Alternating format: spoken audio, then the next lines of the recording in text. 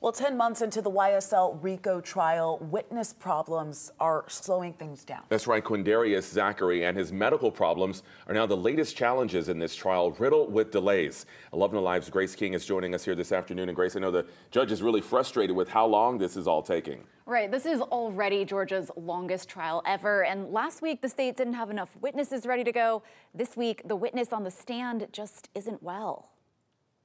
No, I don't feel good. Witness Quindarius Zachary struggling on the stand. You weren't feeling well yesterday? Still not.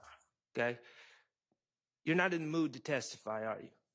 Never was. State prosecutors ordered Zachary's arrest September 13th to ensure he would testify in their RICO case against the rapper Young Thug and several co-defendants. But Zachary has sickle cell and spent a good portion of the past week in the hospital. Do you remember substantially less today than you did on Friday since the weekend?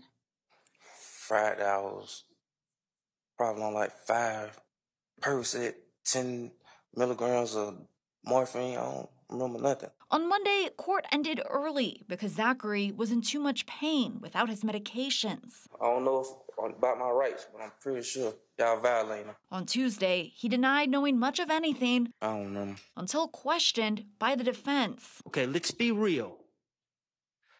When you said, I don't know and I don't recall to some of those questions, that wasn't the truth, was it?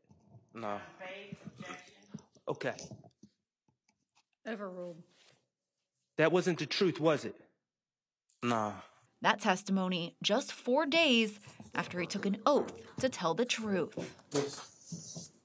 So, Grace, as we can see in your story, a lot of health concerns here for this witness. Will he be able to continue to testify like this? Well, in most cases, one of the first questions you're asked is if you're under the influence of drugs or alcohol while on the stand.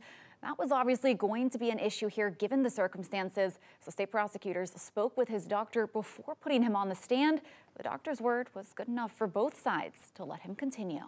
All right, our Grace King for us. Thanks so much.